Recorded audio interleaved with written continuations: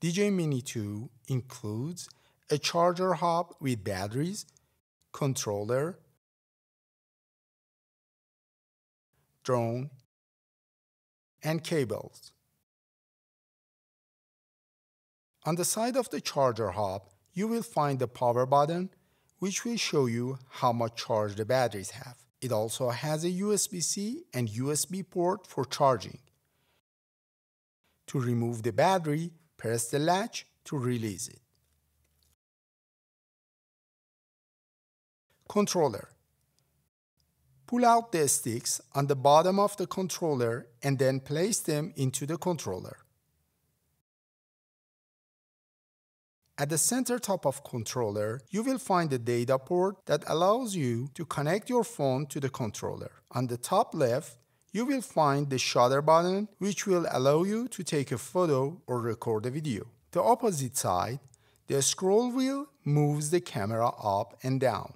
On the front right corner of the controller is a button for switching between photo and video mode. The top left is a function button that can be set to various tasks.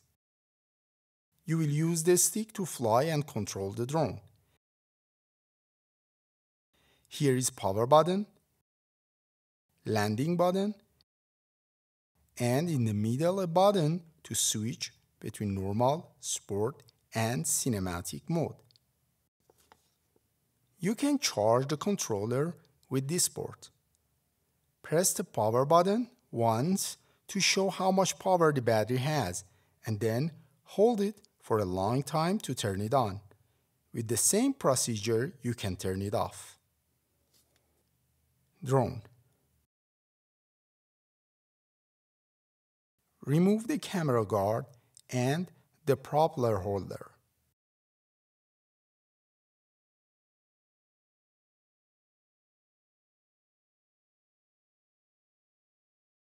Unfold the front arms and then the rear arms.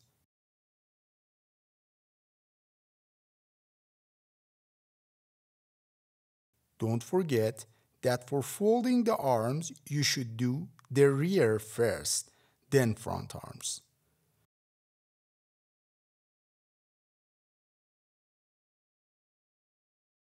To charge battery, you can use the USB port. Beside the USB port is an SD card, and the battery can be placed here.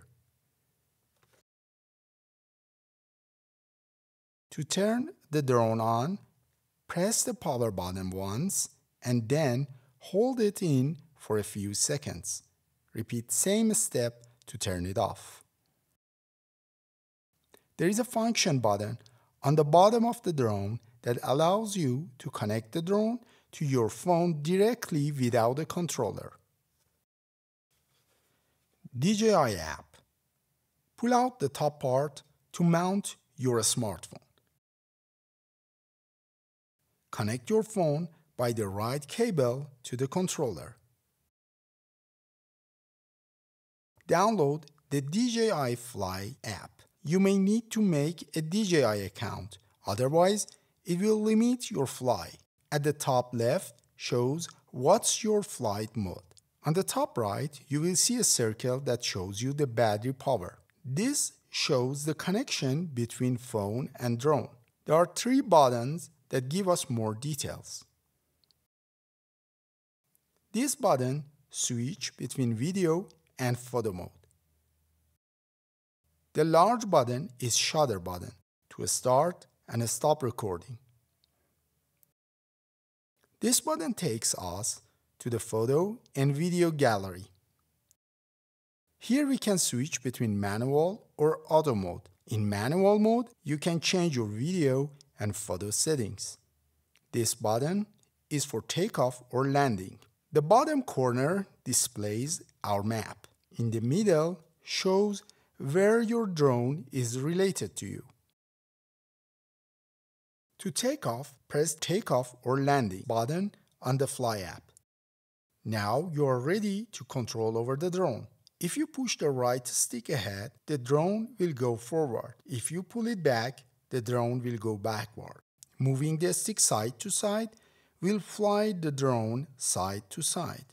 If you push the left stick forward, it will raise the altitude of the drone.